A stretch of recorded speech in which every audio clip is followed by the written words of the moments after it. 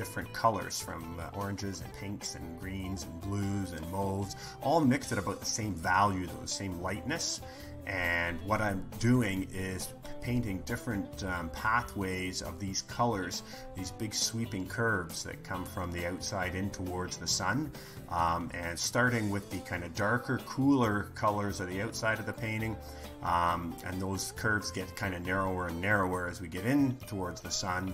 And then doing the opposite, coming away from the sun, painting with the lightest, warmest colors out towards those cooler areas.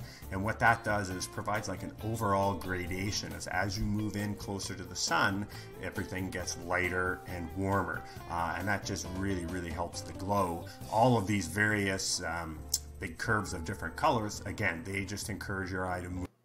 Hello, and welcome back to my studio. So this is episode, I believe this is episode 31 of Becoming a Successful Artist with me, your host, Tim Packer. So I'm coming to you live via YouTube, Facebook, and Twitch. And I'm doing the live show every Wednesday at 12:05 p.m. Eastern Standard Time. If you want to get notified when I go live each time, if you subscribe to my YouTube channel and then click the little bell notification, you'll get a notification on your phone or whatever device you're on whenever I go live. And most of you know me already, but for those of you, if it's your first time watching my live show, again, my story is I dreamed of being an artist when I was a little kid. I worked towards that, gave up on the dream at the age of 21, did 18 years in the Toronto Police Service, and then quit my job, cashed in my pension to give it one more shot back in the year 2000. I've since gone on to have a very, very successful career.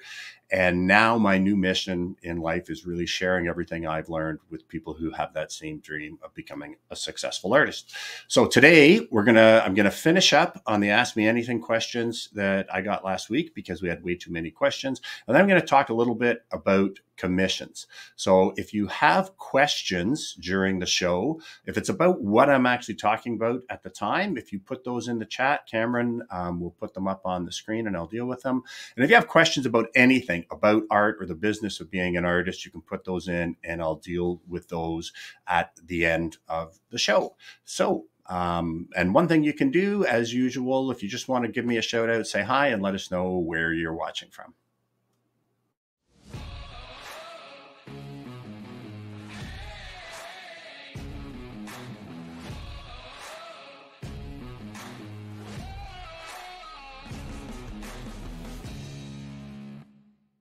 Okay, before we get started, let's just see who we've got. So we've got Monica from Denver. Hi, Monica. Welcome back. Leo, good morning from Seattle.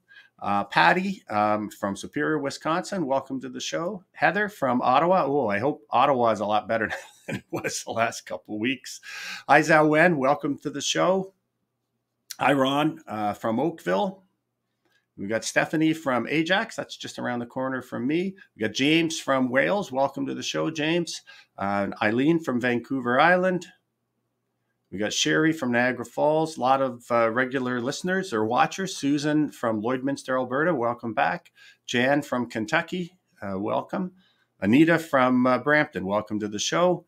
And Lynn from New Stratton. Welcome. So that's your last name, but pardon me, I don't have my glasses on. So we got Jessica from Toronto, and we've got Heather. Do you ask for initial deposit? Yeah, that's a question that I'll deal with when we get into the commissions. Maureen from Nevada, welcome to the show. And okay, so yeah, we got a good group here already. So I do have some big news too that I'm excited about before we get into the show. And so many of you know the story of Brooke Cormier, the young artist that I mentored about 5 years ago. And if you don't know about that, you can check out on my YouTube channel. There's a whole series of me mentoring her. We filmed every session. But anyways, she went in the space of about 2 years from just leaving school as a landscape architect to deciding she wanted to pursue a career in art. And over the 2 years that I mentored her, she went from zero to where she had over a 250,000 people following her on social media. And now, just 5 short years later, her work is actually selling for the same as mine. And like I say, she's probably the best at social media that I've ever seen. And it has just launched her career. She's just living the dream. Brooke and I are actually going to collaborate on a course on doing social media.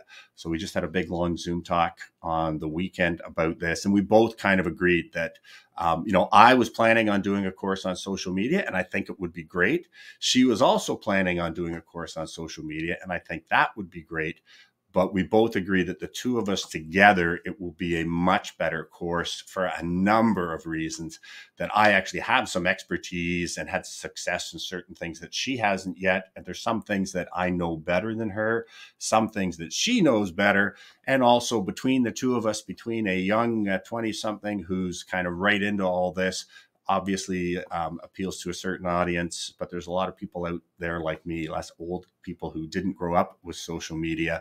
And again, me coming to the course, giving that perspective of having to navigate all this stuff as somebody who's, in my 50s when I started, but turned 60 now, the fact that social media is not just for young people. So anyways, I'm really excited about that. And we plan on actually launching the beta version of the course at kind of a pre-release discount on the 21st of April. So we've already set the date, and we're going to start kind of getting the course together and filming it over the next few weeks. So very excited about that.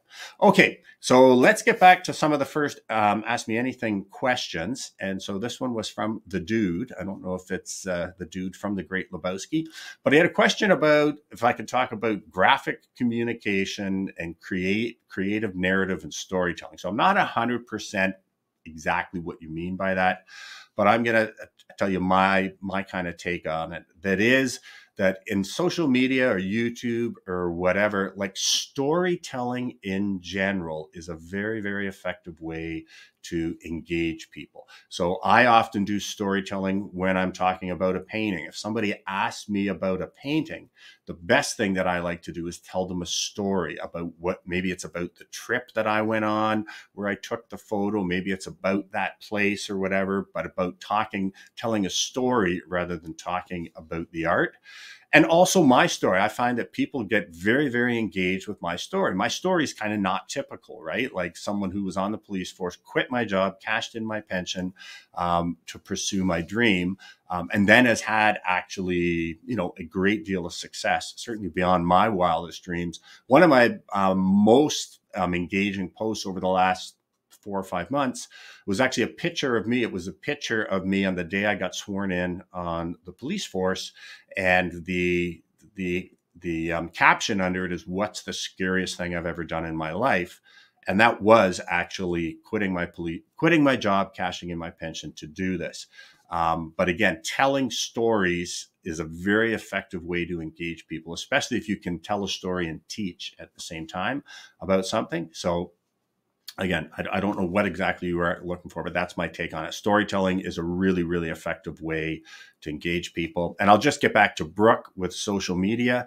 At the very beginning, all of her social media was about her story, about telling the story of this young girl who had studied 4 years to become a landscape architect, and then came to her parents and told them, "Thank you very much for this wonderful education, but I don't want to be an architect. I want to be an artist," which is not something most parents are keen to hear.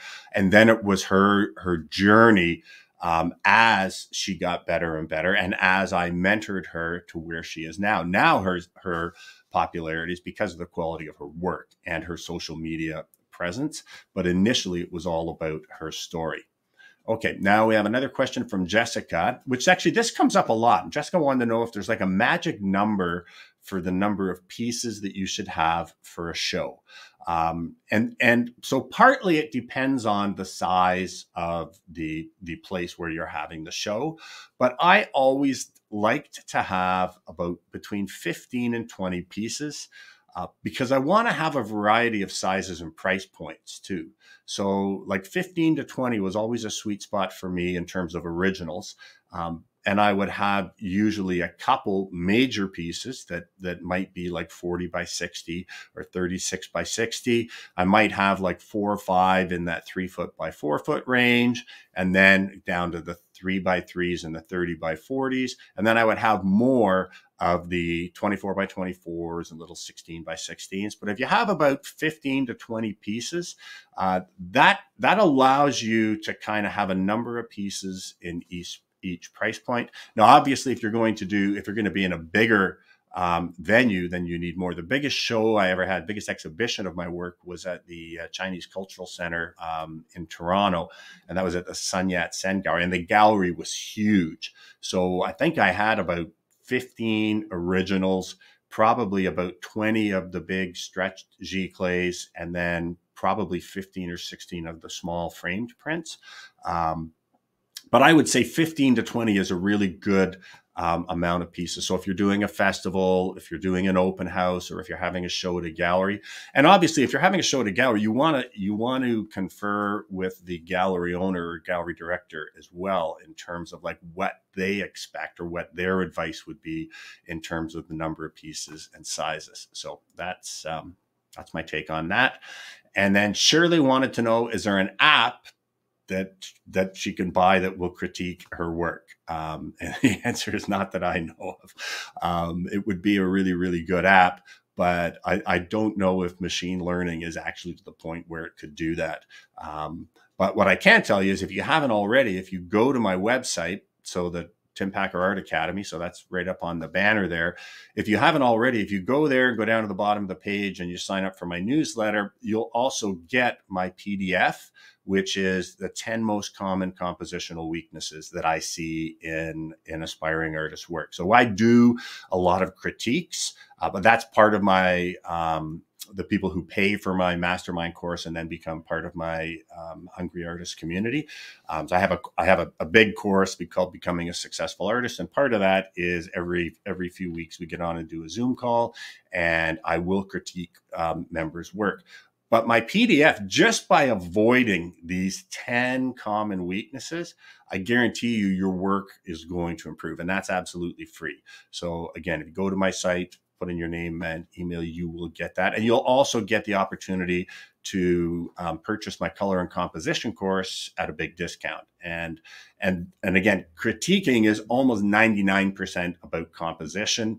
It's only once you've mastered composition that we can get into kind of more important, the lesser important things like brushwork and that type of thing.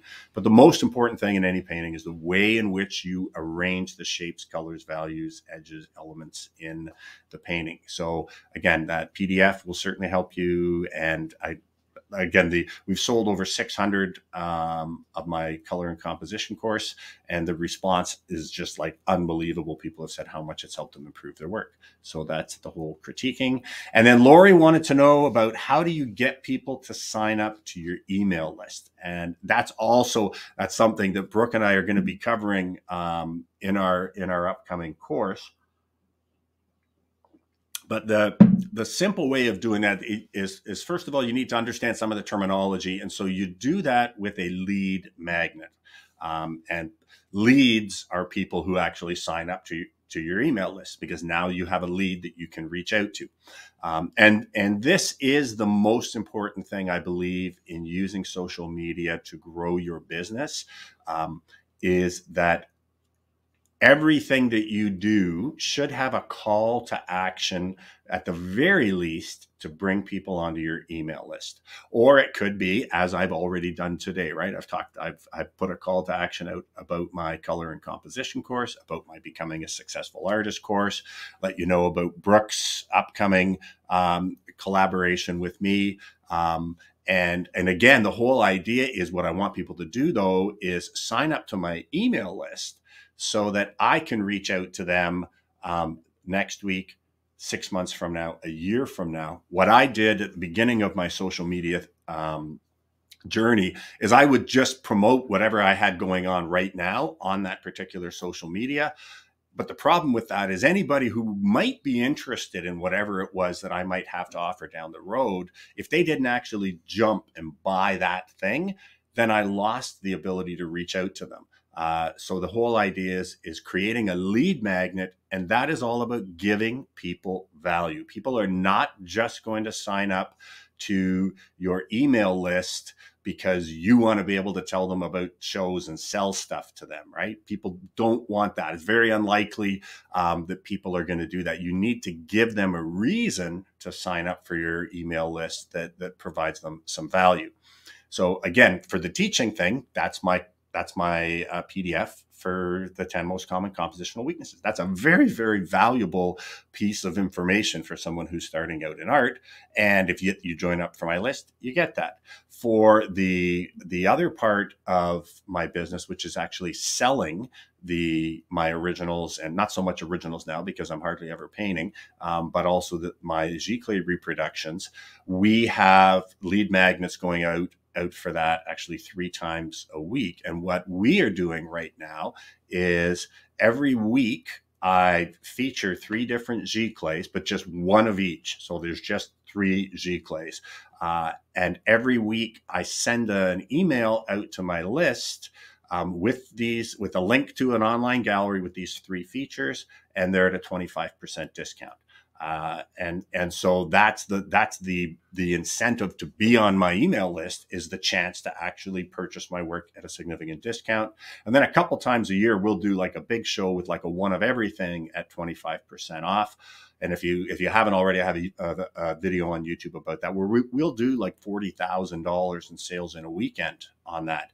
But people want to join my list because they want to have the opportunity to purchase the work at a discount. Now, obviously, you probably don't have over 80 or 100 prints that you can do this. So what you can do is you can do little giveaways.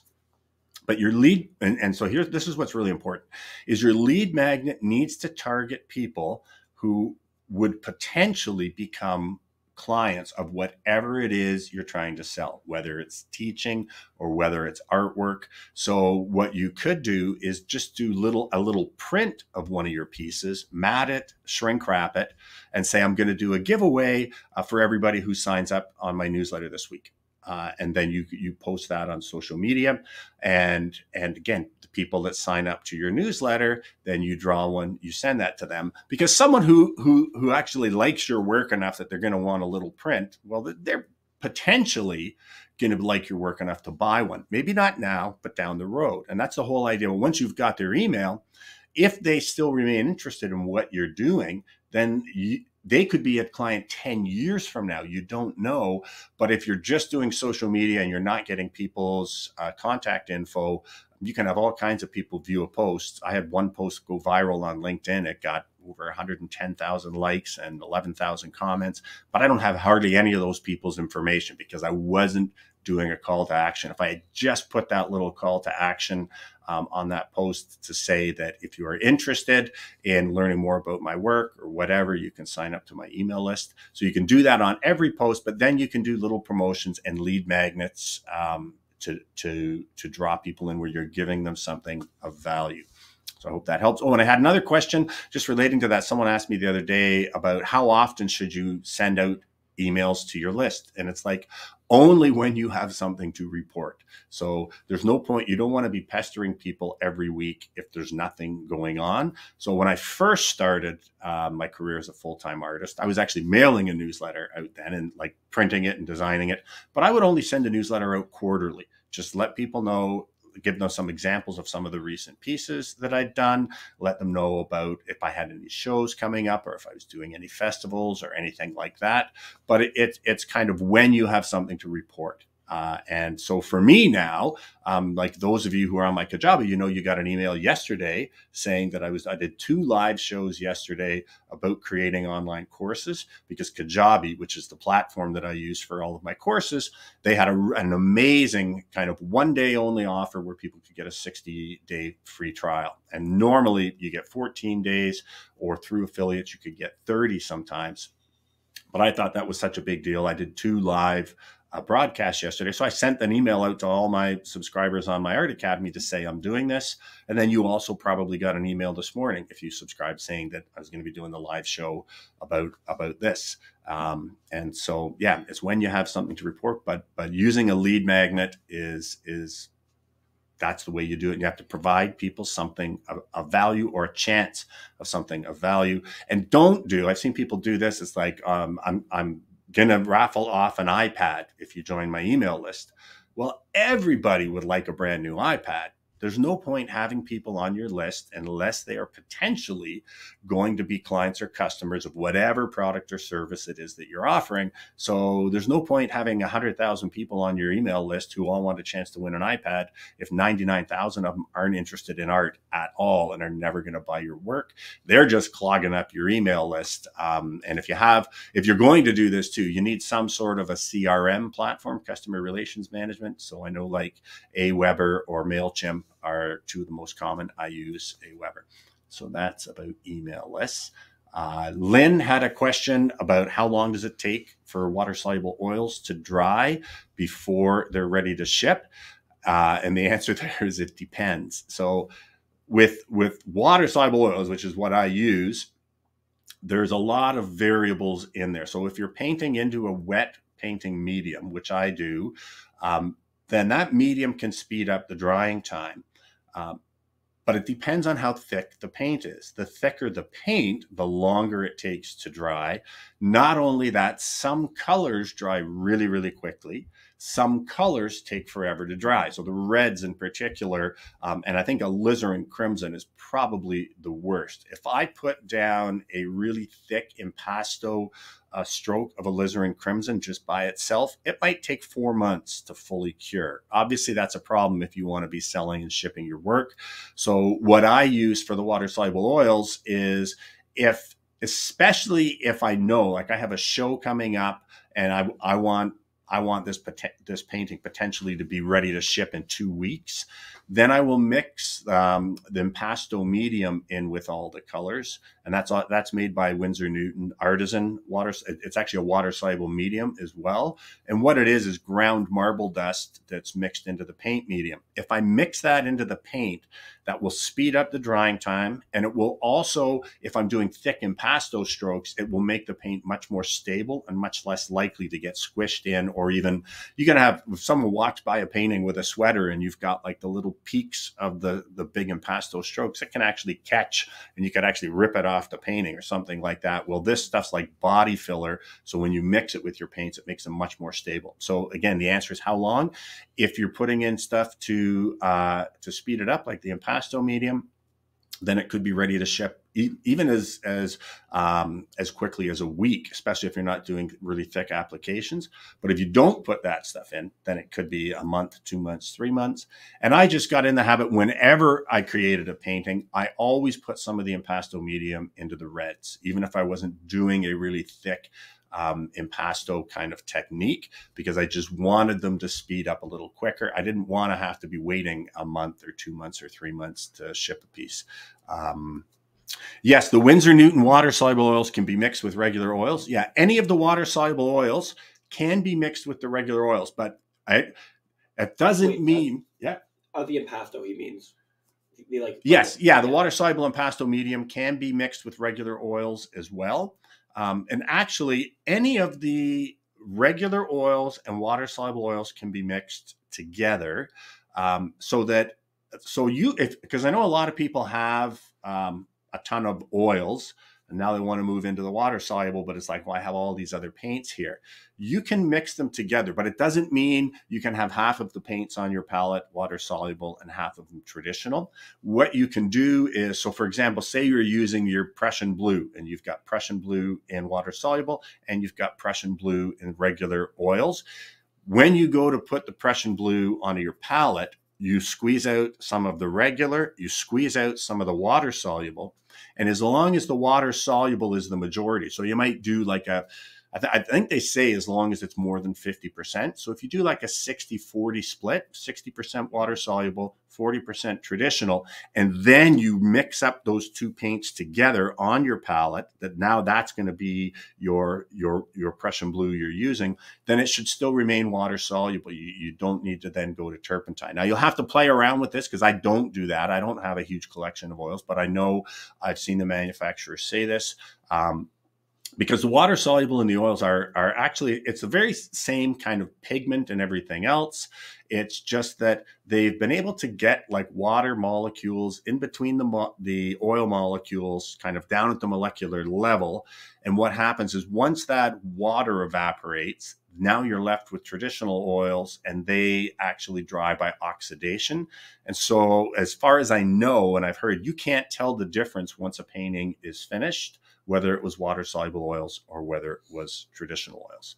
So yeah, you can mix them, but yeah. And there's also there's things like cobalt dryer, I think Japan medium, that can speed up drying times. You just really need to make sure that if you're going to use these, you look at the directions, because some of these can really weaken the binder to the point where the paint might kind of flake off afterwards. But yeah, how long does it take? Depends. And I had a question from Celeste, which is, how do I find my niche? That's the $128,000 question. So that's like, how do you find your style? And I think Celeste said too that she's been painting for 2 years. And she's actually tried to replicate some of my work in acrylic, but it comes off looking a little cartoonish. So that's what we'll do with that in a sec too. So finding your niche or finding your voice, that's what I like to say. It takes years. And it could take many, many, many, many years, because here's how the process goes of finding your voice. Is first of all, you need to master all of the skills, the technical aspects of creating art. So, and again, I'm talking about in the village that I live in, which is where we make our money by selling our paintings or selling prints of our paintings to people who are going to take them home, and they're going to hang them in their home, or they're going to hang them in their place of work. And that's pretty much it.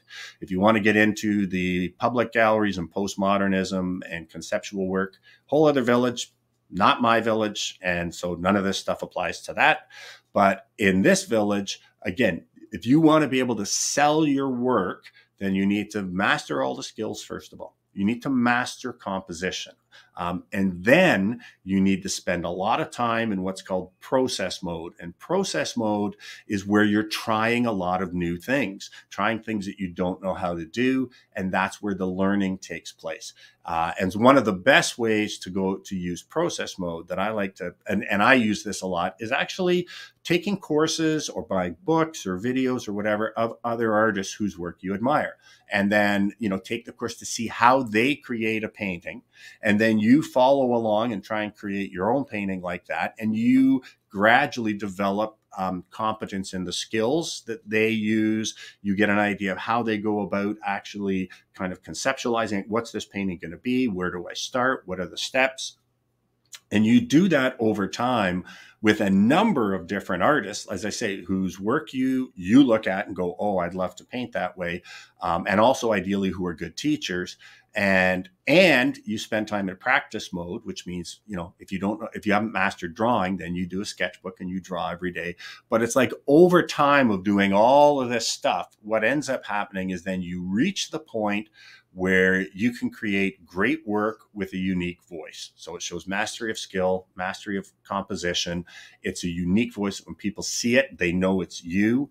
But what happens is over years of doing all of this stuff, gradually you start honing in on the 3 things that you need for your voice to actually be viable. So you need to love the process. So you need to actually just be dying every morning to get up and go in the studio and do what you do. You need to love the finished work, and the public needs, or at least enough of the public needs to love the finished work. And the only way you do that is by putting in hours and hours and hours and hours and hours in front of the easel, at times in practice mode, at times in process mode, and at times in product mode, which is I'm gonna talk about that this one, because we're gonna get into product mode when we talk about commissions. When in process mode, should we give ourselves a certain amount of time before moving on to product mode? Yeah, well, at the beginning of the journey, I would suggest you should be spending at least 60, 70% of your time in process mode. And you should probably be spending 20% of your time in practice mode. So again, here's another example of practice mode. Like when I started putting birch trees into my landscapes. I didn't actually do that for the longest time because I didn't like the way my birch trees looked. So I just avoided them. And then people started bugging me saying, we'd really, really like to see birch trees in your work. It's like, okay, I guess, yeah, I'm a Canadian landscape painter. Birch trees are important. I need to do that. But I didn't just start painting birch trees. I spent about a week just painting on the little canvas paper, trying different things to try to find a way to paint a birch tree that I liked that would fit in with my style. And then once I did that, so I was initially in process mode, trying to figure out all different ways of how to paint birch trees. And I also, for that, went and looked at artists whose work I liked who painted birch trees to see, well, what is it about their work that I like? And then it's like, well, how would I maybe paint to get something like that in there?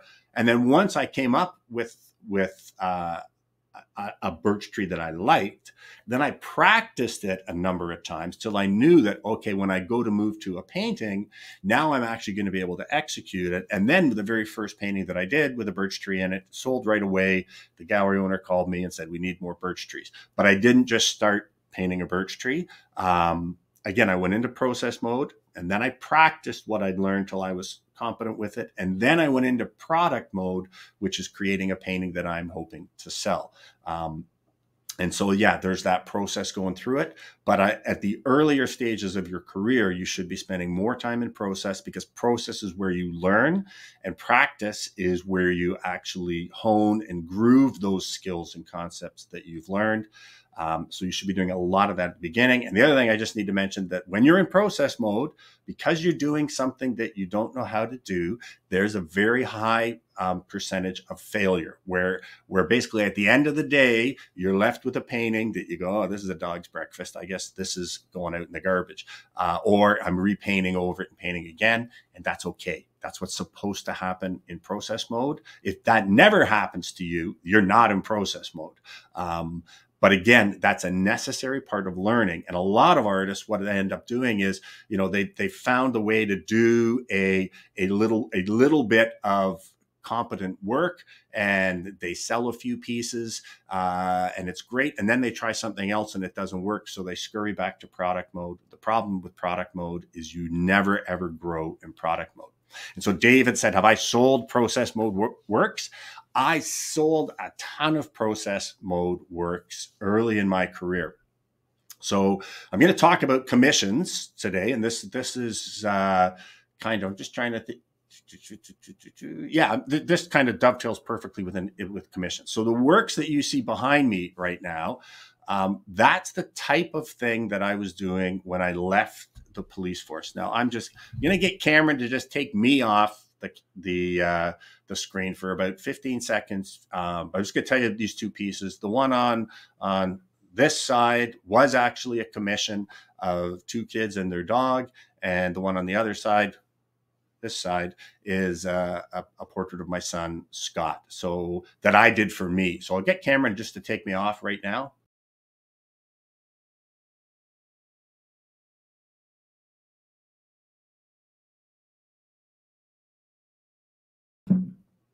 Okay, so that's the type of work that I did and was doing when I left the police force. And so this actually dovetails perfectly. I'm going to get to that question about process. Did I sell stuff in process mode?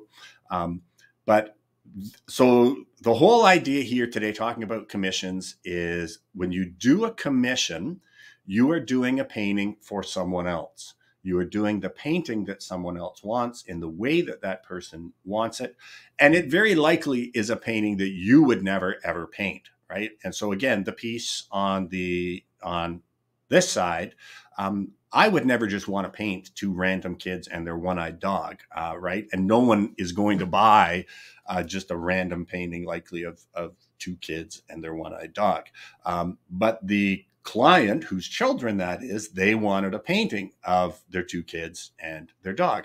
So that's what a commission is when you're doing a work, when you already know who the client is before you start the piece, and often you've had discussions with them, and now you're doing a piece for that client. So let's just talk about some of the pros and cons of doing that in the first place. Actually, before I do that, when you're doing a piece like this, this is product mode. product mode is where the sole purpose for you sitting down to paint is to create a painting that you are going to sell, hopefully. And in this case, it's creating a painting for a specific person, that's your market. They are going to buy it. Or if they don't buy it, there's a very good chance no one else will, right? And so when you're in product mode, that is not the time to go, gee, I wonder if I should try this new technique that I just saw on YouTube. Or I wonder if I should try painting in pastels. I've never done pastels before, but maybe I'll do that for this commission. It's like, no, when you're doing a commission in product mode, you just stick with the stuff that you are competent and confident in. And if you do that, you should hit kind of the same bar of quality pretty much every time. Again, the problem with product mode is you never, ever grow as an artist. You don't learn new things because you're only doing the things you already know how to do. So what are some of the pros to doing portraits? I did portraits for about 2 or 3 years. So here's some of the pros of doing portraits. It can be very lucrative. You can charge more for a commission. And actually, this is not just portraits, but commissions in general. You can charge more from a commission if you want than what you would charge for your regular work. And it makes sense because that person wants that specific painting, right? And also they are taking your time away from what you might wish to be doing if you were just painting on your own. So you can charge more for that. The other thing is it can be very, very steady work. When I was doing the portrait commissions, it reached a point where I had like 10 commissions backed up. So I never thought, well, what am I going to do to kind of create a painting that's going to make me some money? Because I had a line of people who wanted commissions. So it can keep you very busy. It can give you steady work. And then the reaction can be amazing too. I had many people where, when we unveiled the portrait, they cried because whether it's a painting of their kids or their dad or their dog or whatever, where they cry and give you a hug and say, thank you so much. Well, that's really, really rewarding as an artist to have your work have that kind of impact on people. So like, those are all the good things about doing commissions. What's the bad thing about doing commissions? Well, you're doing a painting for someone else. Right? Often it's not a painting you would even want to paint. And the image behind me of the 2 kids and the dog, it's like, yeah, I would never just go, wow, I want to paint these kids. I would rather be painting something else. So it's taking you away from doing what you want. The other problem with commissions as well is if you spend all your time doing commissions, then you don't have the freedom and the flexibility to spend time in process mode, which is where you are going to learn and where you are going to grow. And then the other downside of doing commissions, and this particular painting, the reason it's up there is this was the one that really just made me say, I'm not doing commissions anymore. So the story here was commissioned by, actually a friend of mine referred me to the client because she bought paintings off him and she wanted someone who did portraits. So I went and I met the lady and they were very, very well to do. And lived in a huge house right downtown Toronto. And if you know anything about Toronto, like just right now, a townhouse in the Greater Toronto area goes for $1 million. And this was a property that was probably an acre right downtown Toronto with a huge house on it. So money was no object for them. And I thought, wow, this is a great client. I'm going to get this work in their home and their friends will see it. Because at this point I was thinking I'm going to continue with doing portraits. And so I met with the mother and she said she was doing it as a present for her husband for his birthday. And I said, well, should we have him involved in the meeting about what the painting is going to be and how it's going to be. And she actually called him in and said like, oh, do you want, and he said, no, I'm too busy. Whatever you do, whatever you want is going to be fine for me. And he had seen examples of my work. So in the consultation, so we did the photo shoot, we did the consult about the composition and everything else. And what the client said to me was, I really don't want super, super high realism, and that one is in watercolor. She said, I'd like it to be like a little painterly, especially the background. And so like, I don't want it to look photographic. Because I did have work, I've had work where people complained when I had like an oil in the show, they thought it was a photograph because I can do very high realism. So she said, I don't want it to be super photographic, but I want it to be very realistic, but I want it to be clear it's a painting and that it's a watercolor. And so that's what I did. And so we figured out the price for the painting. and then and the framing. So when I had the piece finished, I brought it down to show her, and she was ecstatic. She cried. She put it on the mantelpiece of their fireplace and was just like so thankful. And I thought, wow, this was great. 2 days later, she called me to say, oh, there's a problem with the painting. It's not what my husband was expecting. He was expecting a much more high realism painting than what you've got, more like your super realism. Is there any way you can fix it? And it's like, well, first of all, no, this is a watercolor. It's like, I can't change most of what's there in a watercolor. It's not like an oil where you can paint over it. But I also said, like, I don't know what your husband's talking about. Like, maybe if he comes out to my studio and we talk, and I can actually make changes there. And it was like, oh no, he's too busy to come out and do that. And I had at that time a policy: if you don't like it, you don't buy it. I did not take down payments or anything else. So this painting that took me 2 weeks, and I delivered exactly what the client, which was the woman, wanted. I had to go down and pick up the painting and give the check back. And then the worst part there was the husband was there. The wife wouldn't even talk to me. I think she was just so mortified and embarrassed about this whole situation. And so he said to me, well, I don't want this to be, I want to pay you something for your time. Here's $100.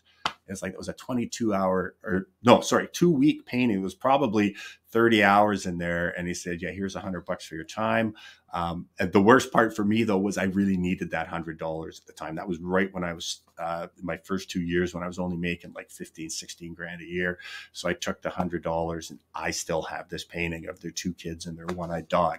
So that's the downside of doing commissions. So if you're going to do commissions, if I was going to do commissions continuing on, what I would have done is I would have changed from that, if you don't like it, you don't buy it, to where people would give me a down payment, upfront, a deposit, and then whether they liked the painting or not, if they didn't like the painting, I would take it back, but I would keep the deposit. But when I started out, the big thing that I wanted to do when I was starting out, and that's when I was on the police force as well, so I already had a high-paying job. What I wanted to do is to get as much work as possible and to get as many clients as possible who were satisfied, who would then refer me. So almost all of my work initially with the portrait commissions, it was all through referrals. And like I said, there were times when I had 10 commissions lined up to do, waiting to do.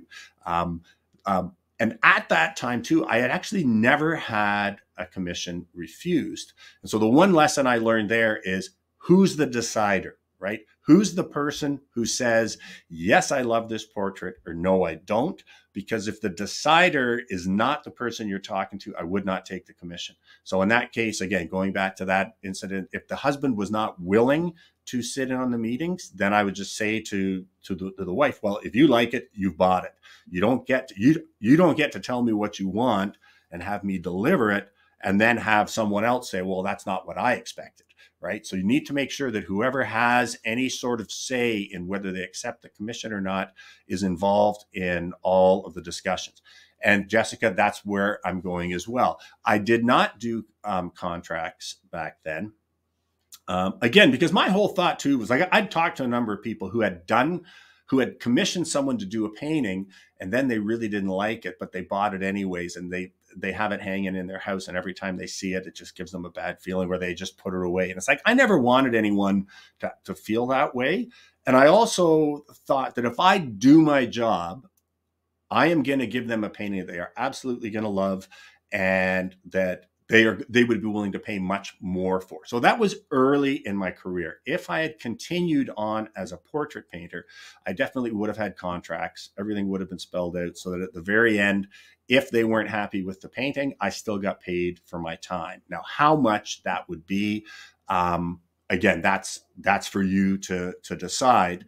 But let me just look at my my list here, because I've got some stuff. Yeah, so things to consider. And then what actually happened to me when this happened, I was already starting to get kind of just fed up with doing portraits, because when I did the paintings, like the one of my son on, where am I here? No, there. I would go out and take photographs, often in really dramatic lighting, often in lighting that wasn't necessarily the most flattering, and it wasn't cutesy pootsy, which is often what people want in commissions. and I would take photos to get images where it's like, wow, I really want to paint that. Like I loved painting that portrait of my son with all of that red reflected light that comes up and hits him on every plane that's facing downwards and all that. So when I started out painting people, I did it because I loved painting people. But what I realized is I didn't love nearly as much painting other people's people the way they wanted me to paint them. And even when I moved into landscape and I was painting landscapes, people want you to paint their cottage. And it's kind of like, okay, that's a painting. I wouldn't walk by their cottage and go, oh my God, I have to paint that, right? It's like, no, that's not really what I want to do, but I'll do it because I need the money. And so if you are going to get into doing commissions, you have to kind of really monitor that. Now, there are people who love painting portrait commissions. I'm not down on painting commissions or people who just do it. What you have to decide is, do you love the process? Remember I said you need to love the process, you need to love the finished product, and people need to love the product. It reached a point with me where I not only didn't love the process, but after this painting, it just left such a sour taste in my mouth. The thought of going in there and doing another painting for someone else that I didn't want to paint, it just became too big of a hill to climb. And that's when I decided, well, that was a horrifying revelation, first of all, because I've quit my job, I've cashed in my pension. I'm a senior signature member of the Canadian Institute of Portrait Artists. I was elected to the Canadian Society of Painters of Watercolor, all on the basis of my portraits. I've already built up a demand, and actually I did one more portrait after this because I still had a backlog. But the last portrait that I did, I actually got $5,000 for. So I was actually just getting to the point where I was getting good prices, but I just thought, this is soul sucking for me, so I can't do it. So I walked away and decided what do I wanted to do, and I realized I wanted to paint landscapes. And I'll talk about that a little bit more because that gets into the process. But I do have some other things to talk about with commissions too. So that's the thing. If I was to do one now, again, depending on where you are in your career, right? If you're just looking to get exposure, and like I was charging for a Head and Shoulders watercolor portrait. So, something like the one of my son behind me, I was charging $260 framed for that. And that would be about 15 hours of labor. And so that's cheap, which means, people are just going to leap at the opportunity to get you to do a commission for them. When you're starting out, I recommend keeping your prices really, really low. And then as you build your clientele and as you build your demand, then you raise your prices. And like I say, over the course of about 3 years, my portraits went from I was charging $500 for a full sheet watercolor framed, to 4 years later, a similar size oil on canvas I got $5,000 for. So your prices can go up as you get more and more demand, but it's very difficult to get commissions if you don't have the backlog of work. Not the backlog, but the past history of work, the proven track record that yes, people are happy with it. And then again, that word of mouth, because that's what I thought. Every time I did a commission for $260, that's a business card out there in that person's home. Everyone that comes into their home is going to ask who did that, and they are then potentially going to refer more clients to me. So, where was I going with that? Anyways, let me get back to some of the other things. So if you are going to get into doing commissions, I know where it was. But once you get to a certain point where now your work is well known, now it's a significant piece of, again, if someone returned a commission that I was only going to get $260 for in the first place, I'm not really heartbroken. If they turn down a commission that I should get $2,000 for, then that's going to hurt. So as your prices go up, then I would think about the whole idea of it, not a contract, at least a very clear written agreement that says, okay, you might give them a free consultation, but then once I agree to start the painting, maybe they give you 20% as a deposit, or 50%, again, whatever you can get. And then I also know that some portrait artists, they also do, they will go and you'll have to pay just for them to come do the photo shoot or the preliminary sketches. It's like, that's 25%. And then from there, they might work up a number of potential different compositions. And once the person agrees to the finished composition of the painting, then they pay another 25%. So it's basically 50% down before the artist actually starts the finished commission. And then when they finish the commission, then it's, if they take it, they pay the 50% extra, the final 50. And if they refuse it, the artist still keeps the 50%. If I was to have continued on doing commissions, I would be doing something like that. I wouldn't be spending a week on a painting with the potential of me getting nothing. But when I was starting out, that's what I had to do to build the clientele and to get that reputation out there.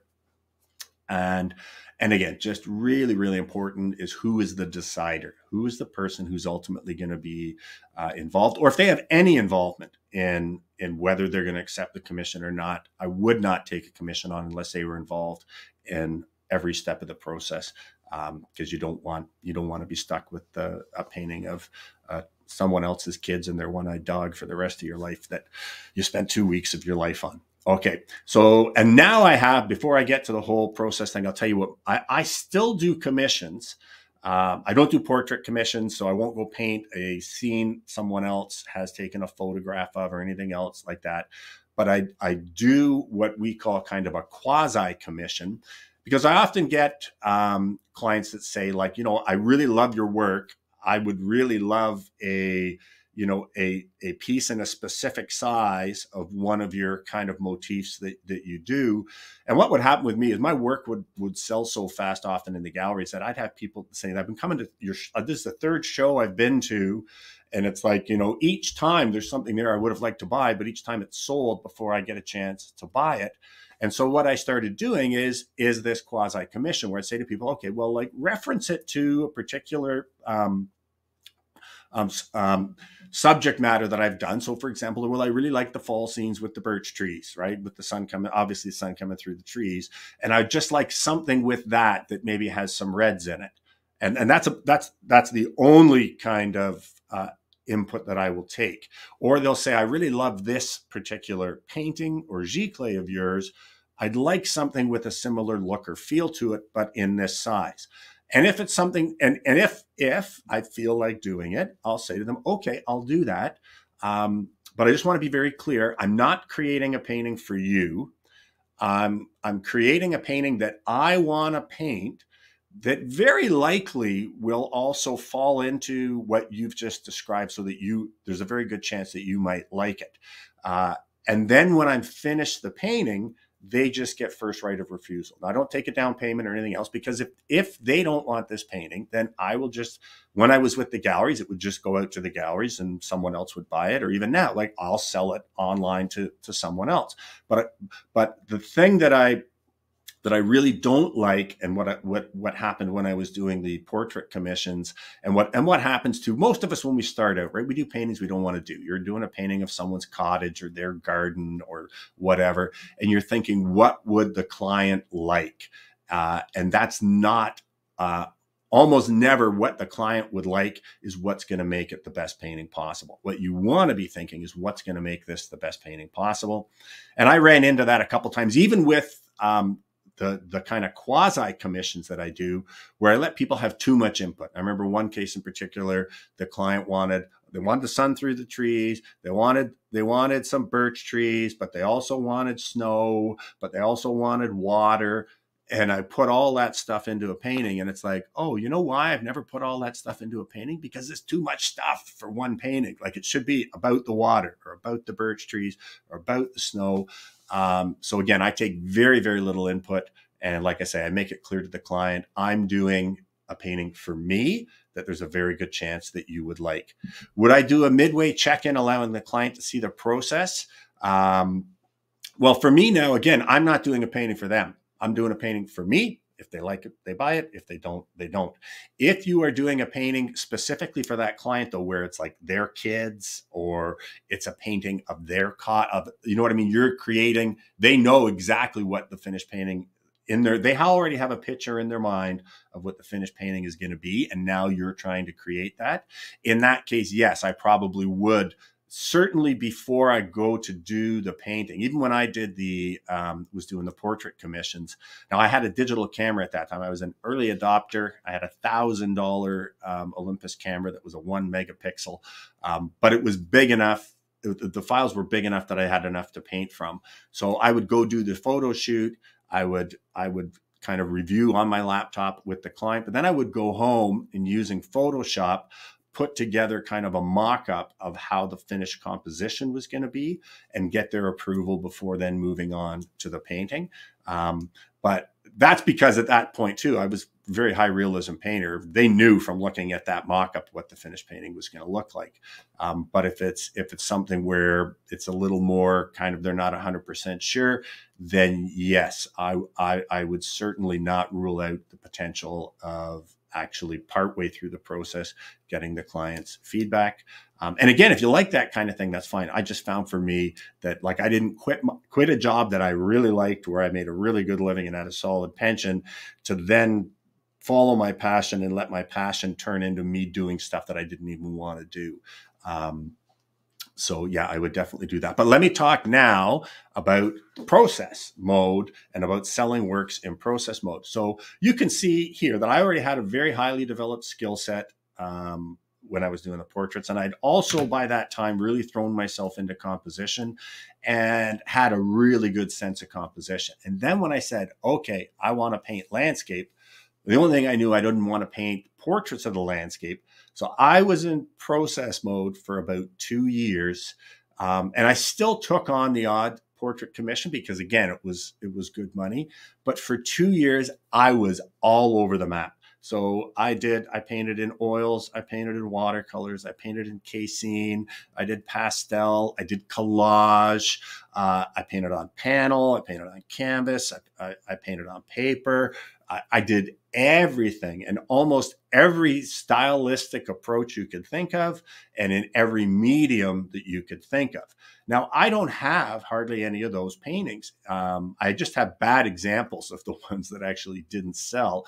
But because I had a really high skill set already, and because I had a really good sense of composition, everything that I did was pretty good. And it was certainly good enough to sell. And especially at that point for like I think I was charging for a half sheet watercolor landscape, about $300. And for a full sheet landscape, about $500 or $600. And so it wasn't hugely pricey, but it was still good because again, that's why I say that's how you find your voice. If you haven't developed the skills and you haven't developed the compositional sense, it's like the chances of creating a painting that looks masterfully composed and masterfully executed that makes people go, oh my God, I have to have it.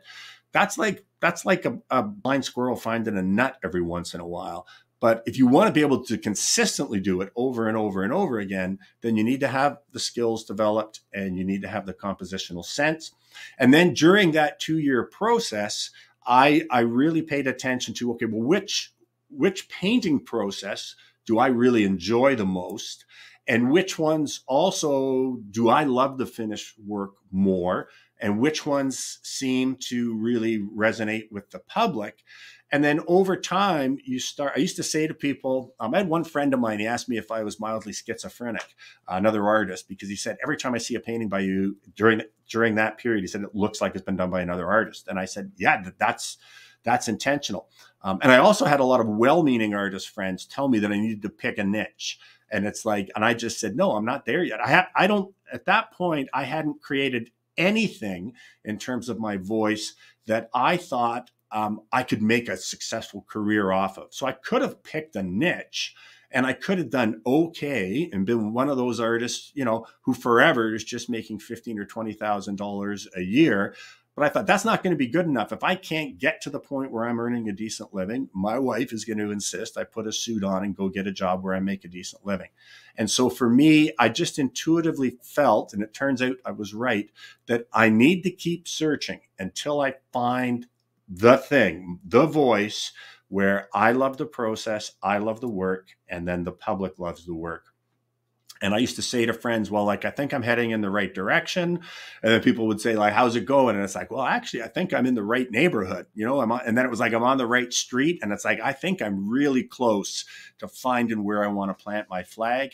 And when that happened, my life changed. The type of work that I do now, minus the sun, I didn't have the sun in the work initially, but that very graphic style of painting, one of the galleries that I was showing in, and again, most of the galleries that I was in, they had me there as a portrait painter. And then they were also showing my other stuff. Some of them were, some of them weren't. But when the first kind of iterations of my current style kind of came out, I had one gallery owner who just said to me, he said, "Tim, this is it." He said to me, "You're about to get on the shaft of the hockey stick." And I said, "What are you talking about?" And he said, "Every successful artist, creative, doesn't matter whether you're an actor, you're a singer, you're a music band, a painter, filmmaker." He said, "The successful ones, when you look at their career, it's a hockey stick. That the first few years, their earnings go up slightly like this. And then as soon as they find their voice, you're on the shaft and it goes up exponentially." And he said, "You're about to move from the blade to the shaft with this work." So he convinced me actually to go down and do the Toronto Art Expo. He said, "You need to get this work in front of people." He said, "I think it's phenomenal." And that weekend I did $27,000 in sales, and that changed my life. And that then launched my career, that I basically did that style, just gradually kind of evolving and becoming more mature to where I am now. But basically for the next 17 years, that's what I did. And that's what has given me an amazing living and an amazing life as an artist. But if I'd stopped too soon and said, "Oh, I'm just going to pick a niche and then try to market," that's the problem most artists do, is they think it's all about marketing, right? Here's what I do. Now I need to market it. What you need to do first, and again, first, but it might take you a year, it might take you 5 years, is you need to find that voice where people say, "Oh my God, I love your work." We do posts every Monday, Wednesday, Friday with our features, and I answer every comment. But every post that I do, there's at least 10 people that say, "Oh, I love this piece," or "I love your work," or whatever. If you're not getting, "Oh, I love this," then you're not there yet. And especially if you're at a festival or at a gallery show, if people are not saying, "Oh my God, I love your work," then you're not there yet. It's not a marketing problem. It's not an email problem. It's not a social media problem. It's an art problem. What you need to do is hone the skills, master composition, and then spend time in process until you find that voice where you love the process, you love the work, and the public loves the work. Once you do that, earning a living as an artist is incredibly easy. Then the only question is, how much do you want to scale it? Are you happy with making $30,000, $40,000 a year? Do you want to make 50? You want to make 100? You want to make $250,000 a year? That's then where business things get into it. But until you reach that point where that's the reaction and people are willing to pay you what you want. And I would say that $30,000 is kind of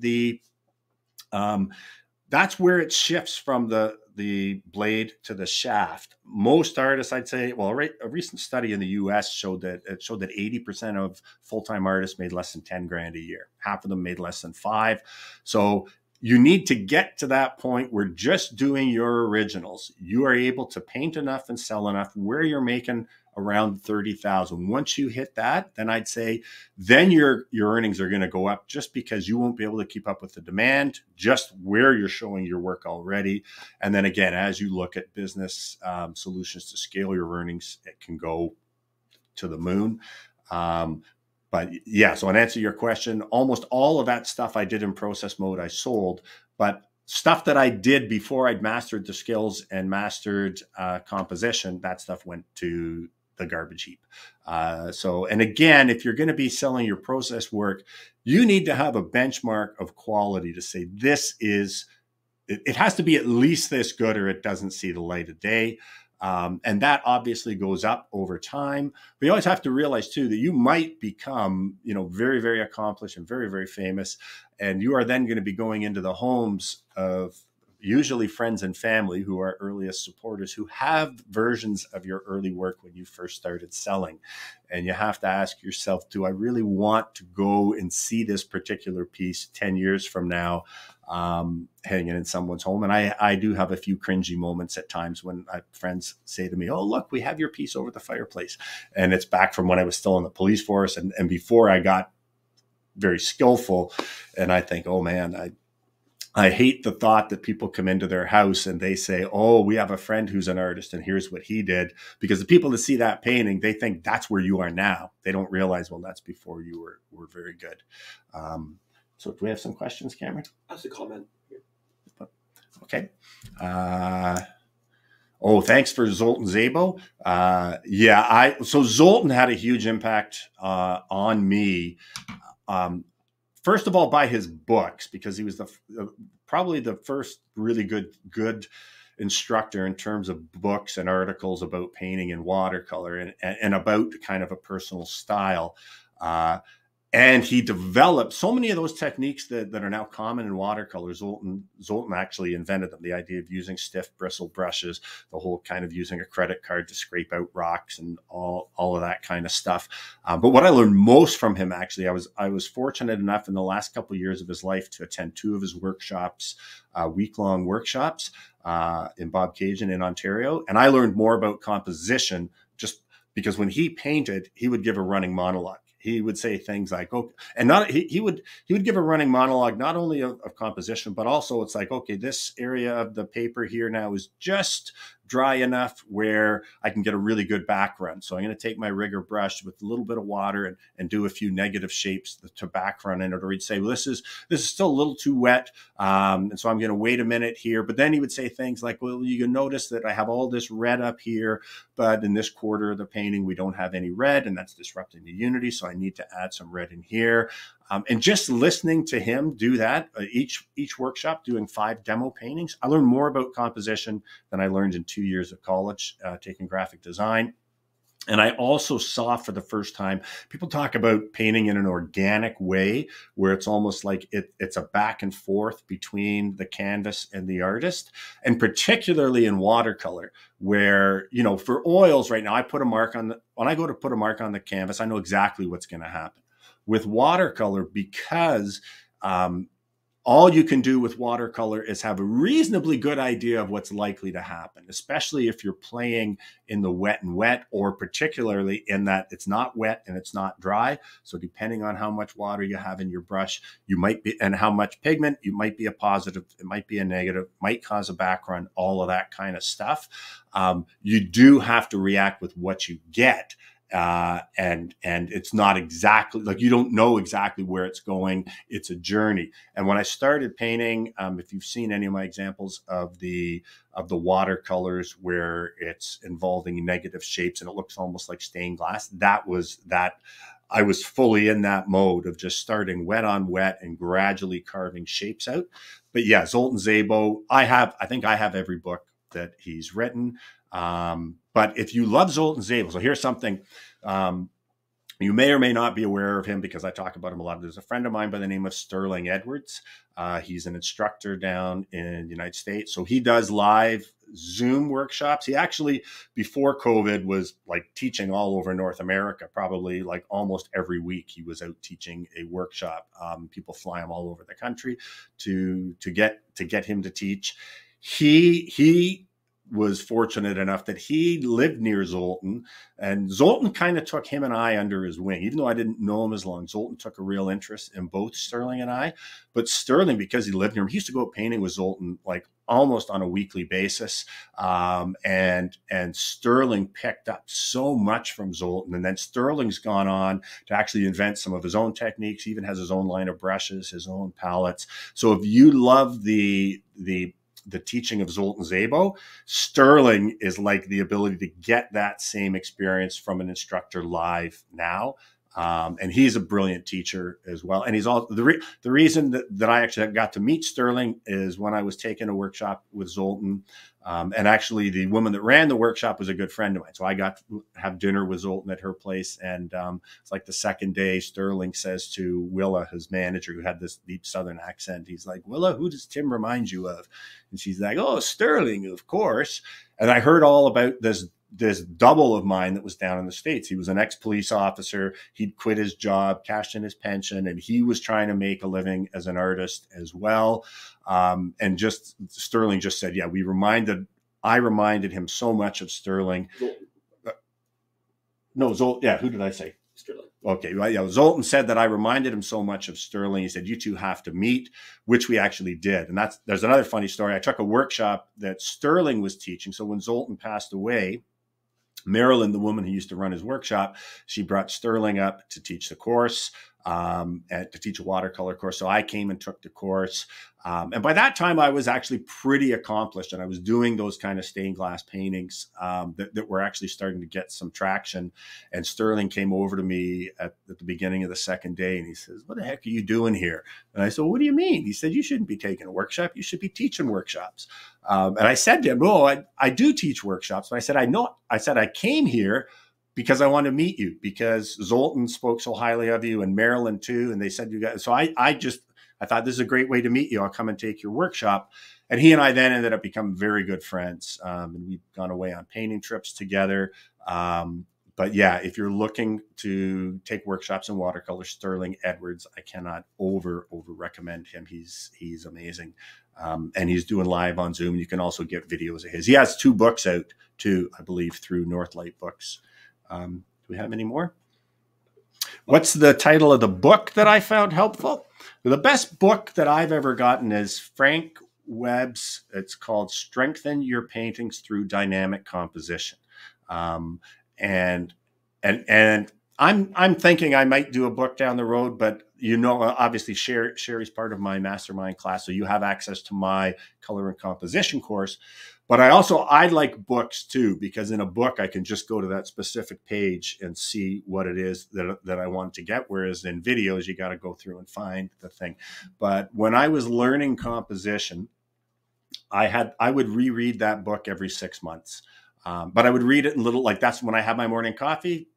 For 20 minutes, I would read part of the book and then go through it, and then start trying to apply that to my paintings. And then 6 months later, I would read it again, because you cannot take in all of composition all in one go. You take it in little bites. Until then, that becomes an intrinsic part of how you compose. And then it's like, okay, now I can take in a little more. Now I can take in a little more, until you reach, and I'm actually going to do a video on that, you reach the level of unconscious competence. That is, you are doing stuff and reacting to stuff that's happening on the page without even having to go through the thought process. You're just doing it because you've become unconsciously competent. And you only get there just through repetition, and in particular, repetition of the content and the teaching. So again, for me, by reading that book over and over and over and over again, every time I read it, it reminded me of the stuff I already knew, and some of the new stuff stuck. And then the best way to really master anything is to teach it. And once I started teaching workshops on color and composition, then it needs to be like right here, top of mind, so that now, or I shouldn't say now, when I go back to do a painting, I've actually got a couple commissions to do. It's going to take me a while to get back up there. Where all of the stuff is always kind of just like the little ping pong balls when they're drawing a number. It's all there ready to be used. You don't have to go, oh, hang on, what was that rule about unity? You just know, oh, that this here's disrupting the unity. And you also know what you need to do to fix it, that type of thing. But yeah, that just comes through repetition. And another thing that you'll find very helpful is when you see other artists' work. So whether it's online, whether it's when you buy books or magazines, is trying to critique it. And critique doesn't mean find what's wrong with it.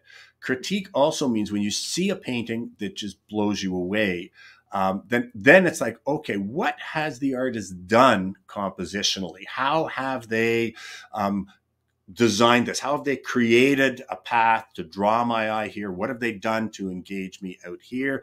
And you look at it and you try to think, how has the artist done this? And then also critiques are when you see paintings and it's like, well, there's something wrong with that. Well, what's wrong with it, right? Trying to critique them on your own, because then you're exercising those compositional muscles, which means it's much more likely that you are then going to, first of all, create great compositions right off the bat. But during the painting process, if anything is not working really well, you're able to self-critique on the fly. And then at the very last, whenever I finished a painting, I would just put it aside for a day and then go look at it with a fresh eye and critiquing it And there's one last thing I'll talk about. It's like, when is a painting finished? Because, you know, I know artists that have a painting. It's like, I've been working on this for 6 months. It's like, oh my God. Like for me, I want to get in, finish a painting and get out.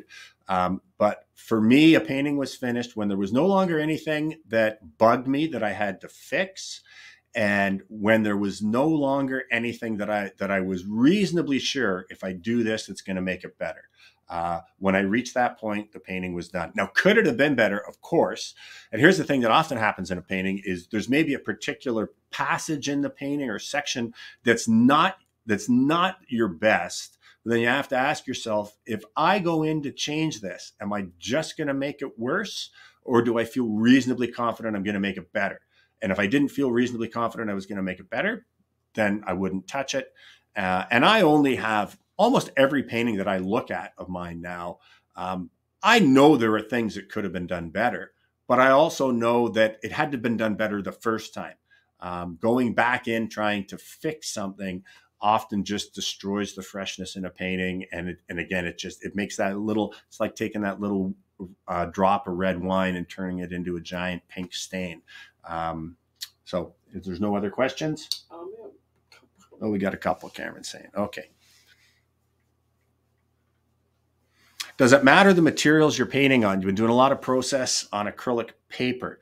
Well, it's that painting on a different surface is a different process and will give you a different product at the end. But when I was heavily involved in process, I was painting on watercolor paper, mainly for the reasons of the cost, right? Watercolor paper is much cheaper than buying a canvas. Not only that, watercolor it's a much faster medium. The paint dries much faster. And the paper has two sides. So a lot of my process stuff, if the painting didn't turn out on the one side, I would turn it over, do a painting on the other side. And then I also used, so if you're creating works on paper, then chances are you are then matting and framing them. And framing watercolor paper, you shouldn't just like put tape on it, because the painting expands and contracts with humidity and it can actually tear away or it will fall down. Also, tape you want to make sure you use an acid-free tape. But what you could do as well is you could create little mounting strips using watercolor paper. So if I was using, for example, 200-pound paper, the paintings that didn't turn out, I would cut them into strips. If the front and the back both were dog's breakfast, and it's like, okay, I can't sell this, I would cut the watercolor paper into strips, and then you use 2 strips of paper. You have one that sits next to the painting, and then the other one that's a little wider that overlaps it, that creates like a little shelf to hold it in. And then I would, and using 2-sided tape, I would put those together, and then I would use those to mount the watercolor painting to the back of the mat. And the great thing about that too is there was nowhere where any adhesive was touching the paper, because it was just being held in by this little pocket of, again, you've got the thickness of the paper, so it's exactly the same thickness, and then you've got another piece of paper that overlaps maybe that much, and so you've got that little window that's holding the paintings in. So yeah, I did a lot of my process stuff on paper. By the time I moved to canvas, that was mainly because I was doing outdoor festivals and just realized that like watercolors do not travel well, and particularly frames don't travel well. And when I was just doing painting on the canvas and painting the sides black, I didn't need to worry about framing, and the paintings were much more durable.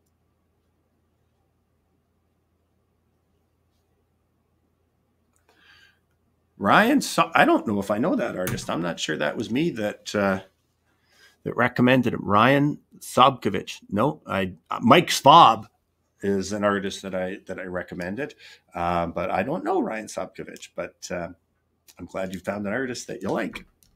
Anything else, Cameron?